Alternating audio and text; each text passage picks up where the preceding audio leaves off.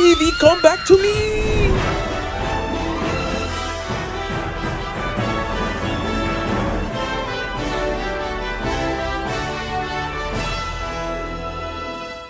Yo, what's up everyone? Trainman1 here. Welcome back to another Pokemon Journeys anime review, guys. Today we are covering episode 79, Chloe and her twin, Umbreon and Espeon. So this is a very interesting episode. To be honest, I actually was not excited for this episode at all. Like, I don't know, the whole plot of us introducing the evolutions, that's cool, but the way they're doing it, like, oh, let's see these evolutions. Do you want to evolve into this one? We know it's not going to evolve into this one. They did a little bit better with this episode than the Vaporeon episode, so let's go and get right into it.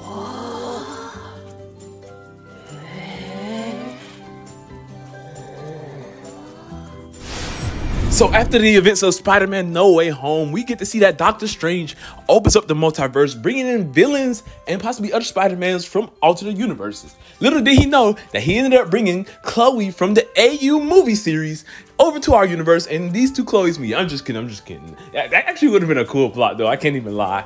But yeah, Chloe and Evie go to the Johto region because they want to see this crowning of this new queen.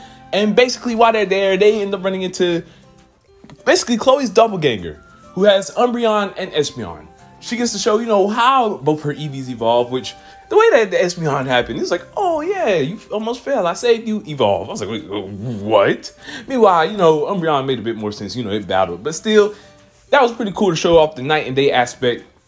They didn't really push too hard on Eevee trying to evolve into these forms like they did with Vaporeon, which was pretty cool. But still, we know that's the main purpose of this episode. And to be honest, the first half of this episode was pretty slow. Not much was going on. You know, they were just kind of explaining the lore. But this lore did lead to something bigger later, which I did like the scene.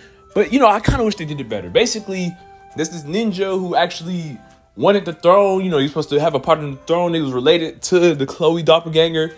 And so Chloe and her doppelganger end up switching basically outfits. He mistakes the doppelganger to be the queen, and that's why he takes her instead of, you know, the doppelganger. I know it sounds really confusing, guys, but I'm talking about Chloe 2. We're gonna call it Chloe 1 and Chloe 2. Chloe 1 ends up getting taken away, but then when the ninja finds out that he stole the wrong Chloe, he ends up trying to attack, and it's like, you know, I'll free Chloe if you give me the throne. This scene right here is where I kind of have an issue. I do love the stakes. I love that they actually have a more serious villain in this episode compared to last week's. But at the same time, all of these people, Chloe literally has her Pokemon. You know, there's the grandma there. I'm pretty sure she has a good couple of Pokemon on her too. They could take this guy out with ease. At the time, he only had this Noctowl out, and I'm pretty sure, like, oh, Noctowl, that's not too menacing. Maybe if he had brought out all his Pokemon, the Ursaring, the Ariados, and maybe if he had a couple more, I feel like it had like some more stakes, you know, had them more endangered, like don't move a muscle or I'll attack. Like, I think that would have been a much more bigger scene for her to really know this guy means no joke and that, you know, she should give up the throne. But the way they all were just kind of casually standing there, she was about to say it, I don't know, that wasn't really a nice scene in my opinion. You telling me all these people in the crowd, nobody wanted to help, they all just sitting there watching this? Yeah, I wasn't a big fan of this. But I do love that Chloe and Evie do get them a nice moment. Obviously, Evie does what it does, and that's copycatting, which is, this is kind of getting a little old in my opinion. Like, I hope that every evolution episode isn't just, they meet the evolution, they show how it evolves, Evie copies something from them. Like, unless this, you know, at least a bit more, they spice it up a little bit. You know, this is Umbreon. Gary has an Umbreon. That could have been cool if we had an episode with Chloe and Gary with Umbreon and maybe some other person with Espeon, yeah, but I would love to see them implement that for Glaceon, Sylveon, you know, have characters return. That would spice it up. For what we have a better connection with these characters than these characters of the days that we're never going to see again. Yeah, she looks like Chloe, but this is not our Chloe. And so that's why all of this, you know, it's cool. It's a good episode. It's a nice plot, but it doesn't mean much for the future story. Overall, I rate this episode a solid 5 out of 10. This is kind of a weaker Chloe-focused episode. You know, one of my favorites, even though she didn't catch it, was the Ponyta one, because I really did like how they portrayed Chloe and Evie in that episode.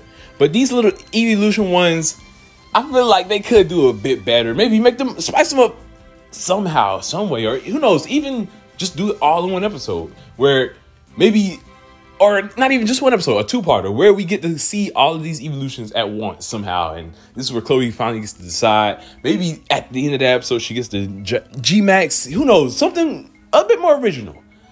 And yeah, even though Eevee did get this little sun and moon thing, we're never going to see this thing again, let's be honest. So that's my rating for this episode. In the comment section down below, let me know what y'all thought of this episode. I'd love to hear. Thank you all for watching. I hope y'all enjoyed. Don't forget to leave a like and subscribe. Trade Mill 1. Peace out.